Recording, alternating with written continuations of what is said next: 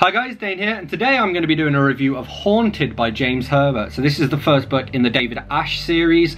Weirdly, I own books 2 and 3, so I had to track this down so that I could read book number 1. It's nice and short though. I'm going to read you the blurb, I'm going to go through and check out my tabs. I didn't tab that much out, to be honest.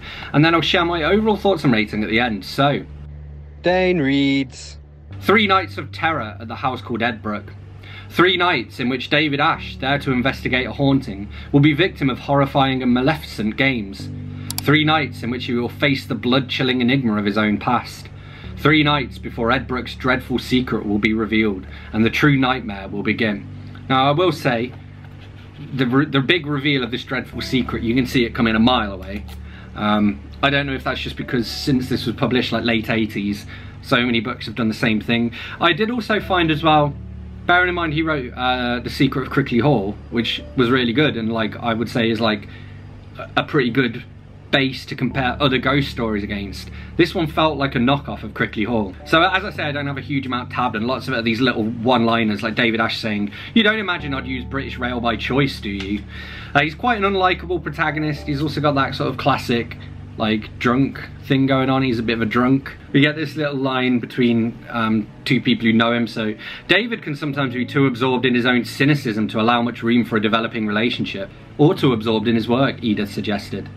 It more or less amounts to the same thing. Now you see, I relate to that. I think that could easily be describing me. There are a lot of jumps as well between the past and the present in this. So just as the story's starting to pick up, it takes you back to something that happened 10 years ago.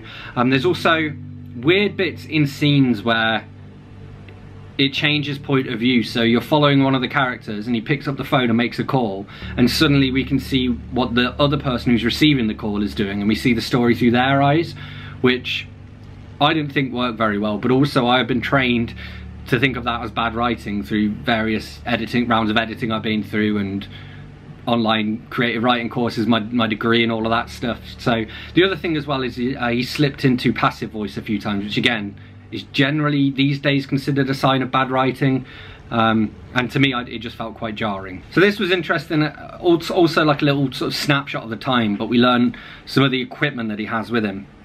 He opened up the suitcase after throwing his overcoat onto the bed and began to unpack equipment he would use in the investigation. Magnetic tape recorder, 2 cameras, one a Polaroid, both with flash and capacitance detectors, extendable tripods, thermometers, magnifying glass, measuring tape, graphite powder and flour, strain gauge / spring balance, as well as other items that might prove helpful, such as graphite paper, compass, voltmeter. And so Kate's telling him off for being too unhealthy, basically. She says, "You drink too much and smoke too much, and one day, it may be sometime in coming, David, but it'll happen. Your brain will be dulled as your body often is." Might be no bad thing, Kate, he thought. No bad thing at all. Yeah, I mean, I think that's why a lot of people drink. Why I used to drink too much. And he goes to visit a church. This is again one of the past scenes rather than the present, but he says, "Well, church is always this cold. Spiritual warmth was one thing, but attendances might be up if these places of worship also provided physical warmth." So I used to work at the Arts Centre, which is a converted church, and it's always cold in the old church there, basically because of the way it's built, and also because it costs a small fortune to heat up. I think we figured out it costs like £70 to heat the church up. And most churches just don't have the money.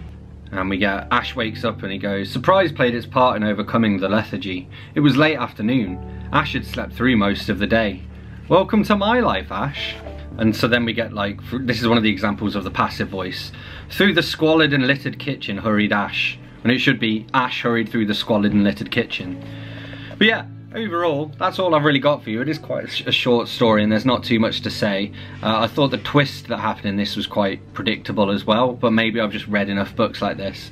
I'm also kind of bored of the whole alcoholic protagonist thing. It's actually the reason why in my book, the main character is a reformed alcoholic right at the start, because I was kind of poking fun at that trope of having the alcoholic detective, you know. Haunted by James Herbert, it was just okay, and yeah, 3.5 out of 5 from me. I will be reading the remaining David Ash books soon.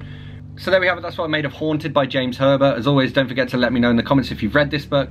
Hit that like button if you've enjoyed this video. Hit that subscribe button for more, and I will see you soon for another bookish video. Thanks a lot.